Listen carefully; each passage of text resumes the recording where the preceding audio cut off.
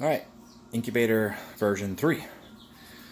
On the other videos you saw I had the humidity controller and the temperature controller mounted in the side, which seemed like a great idea, but I did not think about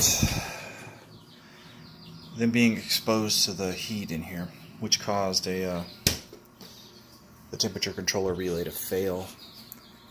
The temperature spiked up to like almost 140 degrees and we lost, I don't know, about $125 worth of eggs.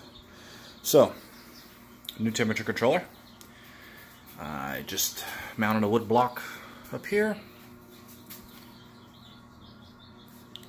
So now they're not exposed to the heat. There's a hole, excuse me, I haven't cleaned up, but I drilled a hole up here and sealed it. I got all the probes running through the top. The new temperature controller has a built-in alarm, so it'll be an audible alarm we can hear here in the house if the temperature drops. Also, I picked this up. It's made by Lacrosse. It's a Wi-Fi thermometer that will alert my phone, so that way if I'm not home I can monitor the temperature from the incubator and the humidity levels. So here we go. We'll see how this one works. I'll check back in if there's any problem.